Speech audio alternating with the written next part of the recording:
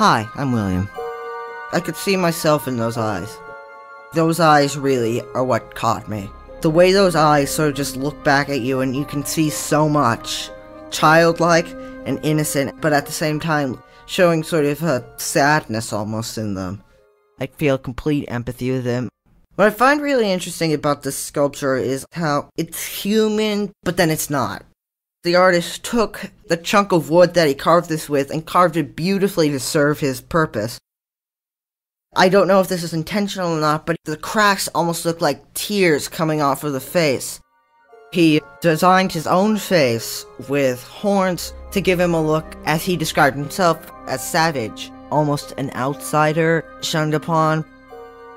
And I think Gauguin felt like this himself. He left his native France and went to Tahiti.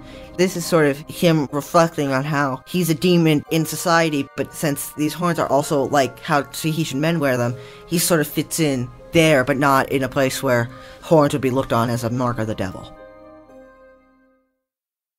Hi, I'm Kayla. When we look at a person, we probably judge the book by its cover. He might seem truly evil on the outside, but on the inside he might be a good person. Art is an expression from the heart. It could give us a different view of the way the world is. Like the artist, you understand how they think and how they picture things.